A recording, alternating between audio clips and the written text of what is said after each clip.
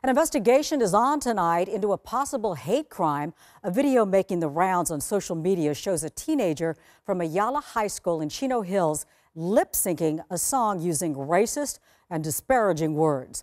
Chelsea Edwards has the details. Yeah. I don't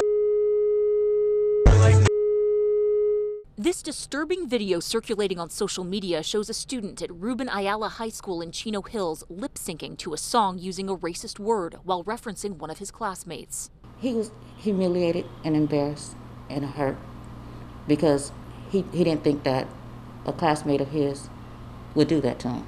Shauna Overstreet is the victim's grandmother. She and her daughter, Sharday Goffney, only recently found out about the video, which was actually filmed when school was in session back in March. Everybody's outraged. I'm upset. I didn't think that this would actually happen to my child.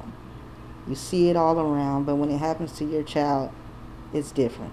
My grandson is such a good kid. He's a straight A student. He works really hard at maintaining his grades.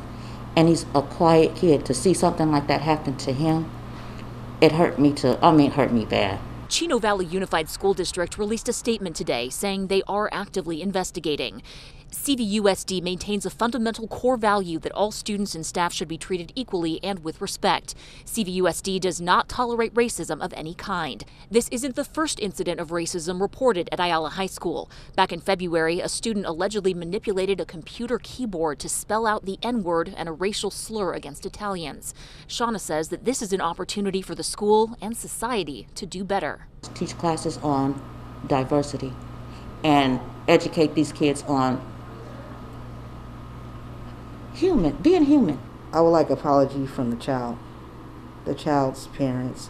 The school did report the video to authorities. Officials at the San Bernardino County Sheriff's Department's Chino Hills station say the video has been brought to their attention and they are looking into it. In Chino Hills, Chelsea Edwards, Fox 11 News.